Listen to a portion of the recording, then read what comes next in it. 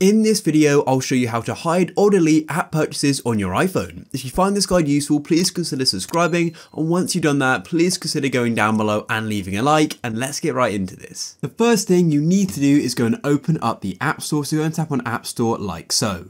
Then what you need to do is go to the account settings in the App Store. To do that, just come to any of the pages on the App Store and then go to the top right and go and tap on your profile picture. I've personally gone and set a profile picture to sort of an emoji, but it's likely that yours is going to be blank, so go and tap on it like so in the top right. Then what you need to do is go and tap on purchased in here as well, and don't worry, free games are also going to be in here as well, it's all included. If you've got family sharing turned on, you'll need to tap on my purchases, otherwise you'll get taken straight to this page here. And now as you can see all of the apps which I've gone and downloaded. You can keep scrolling down and also go and click on not on this iPhone as well to go and see more apps. But if you want to go and hide one, for example, I want to go and hide this app here, the DuckDuckGo browser. So I'm going to swipe across like so, and then go and tap on hide. And that's literally it. It's now been removed from this list and people can't go and find it. If I go and tap on search and search for it as well, it's still not going to come up, which is fantastic. And if you're wondering if it's possible to go and view these hidden apps, well, yes, there is a way. All you need to do is go and open up your settings like so,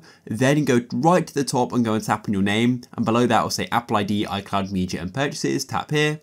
Then what you need to do is just tap on Media and Purchases like so, and then go and tap on View Account.